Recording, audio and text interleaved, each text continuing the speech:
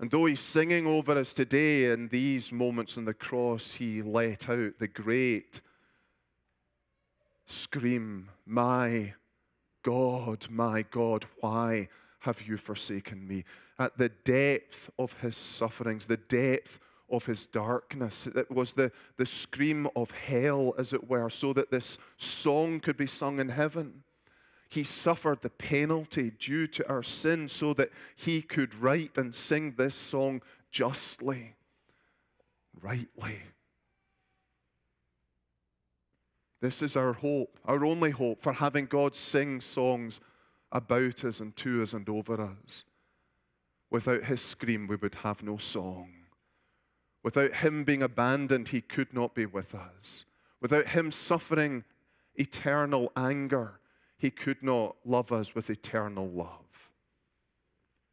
Without his being condemned, we could not be saved.